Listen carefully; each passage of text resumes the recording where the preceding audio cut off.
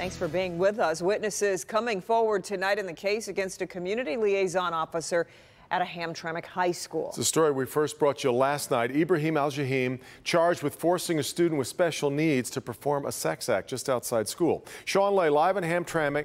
Sean, the case could be growing? Could be expanding. That's what we're learning tonight from our sources. Devin and Kimberly, good evening. Sources confirming there may be more victims connected to Ibrahim Al-Jahim.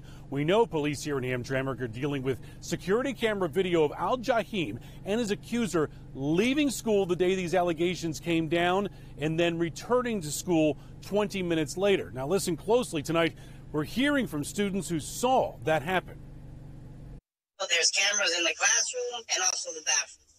So they should see when Mr. Ibrahim took him out to school. This student at Hamtramck's Oakland International Academy says he watched school employee and activist Ibrahim Al-Jahim remove an 18-year-old student with special needs from class last Thursday.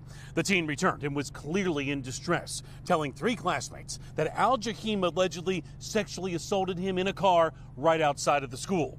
Hamtramck police were called. Police sources confirm Al-Jahim left the scene. The students say they watched him leave.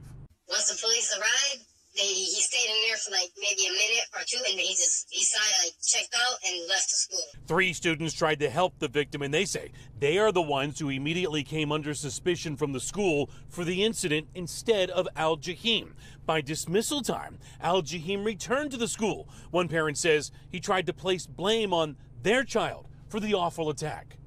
He told my husband that my son was in big trouble, that is something about sexual misconduct again, in the school, and that the police were there and they were questioning him. I was actually surprised, and I don't think that, they should have even had him in the school, period.